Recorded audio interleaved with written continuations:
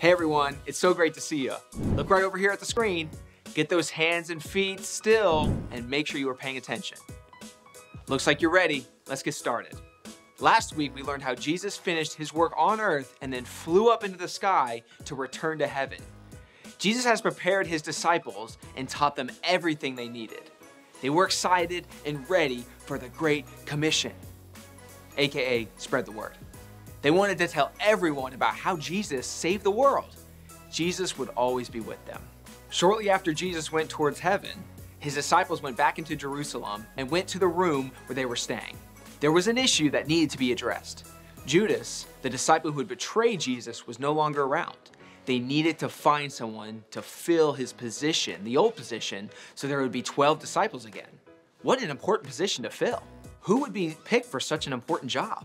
The disciples did something that we should all do when we face a big decision. They prayed.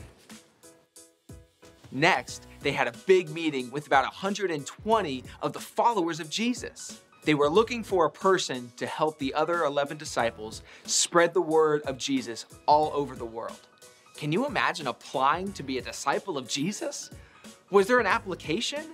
It probably looked something like this. I'm getting some groundbreaking news, hot off the press. Do I have your attention now? There is an opening for another disciple. We are looking for a 12th member. You must be able to spread the word of Jesus all over the world. Check. Help start the first church. Check. Have been around Jesus from the very beginning of his ministry. He needed to have been around from the time Jesus was baptized all the way until Jesus ascended into heaven. Check. Tell everyone what he saw. He could honestly say, I saw these things happen with my own eyes. Check. If you feel like you're a candidate for this position, talk to one of the disciples of Jesus for more information. Find them and ask them for an interview. You should hurry. So it came down to two men. One was named Matthias and the other was Justus. I'm sure both men were awesome people who truly loved Jesus, but only one could be chosen to be a part of the 12. The disciples prayed, Lord, you know the minds of everyone. Show us which one of these two you have chosen to do this work. Lord, show us which one could take Judas's place as a disciple. Shortly after, God revealed to everyone who the new disciple would be, Matthias.